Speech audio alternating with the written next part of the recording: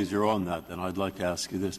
Assume you could distinguish California. Suppose we accept your argument, or accept Justice Scalia's version of your argument, and that distinguishes California.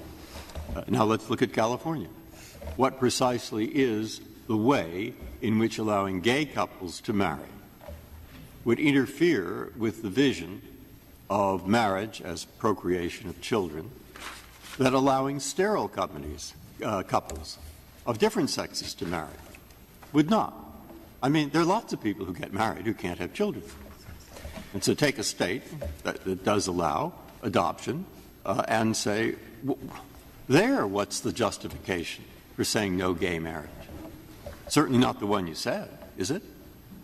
Am I not clear? Look, you said that the problem is marriage as an institution that furthers procreation. Yes, sir. And the reason there was adoption. But that doesn't apply to California.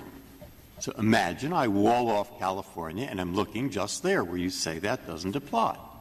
Now what happens to your argument about the institution of marriage as a tool towards procreation, given the fact that in California, too, couples that aren't gay but can't have children get married all the time?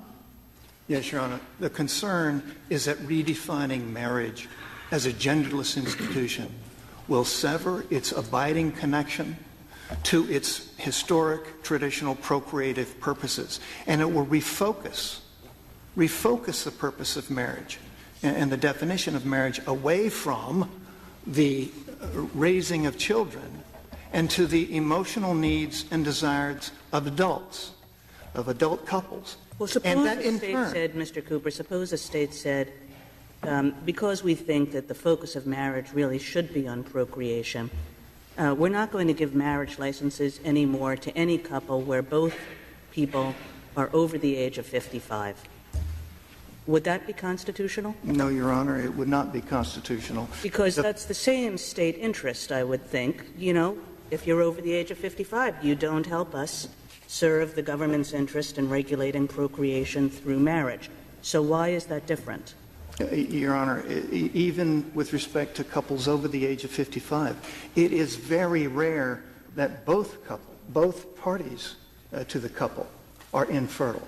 And the traditional no, really, because if a couple, I can just assure you, if both the woman and the man are over the age of 55, there are not a lot of children coming out of that marriage. Your Honor,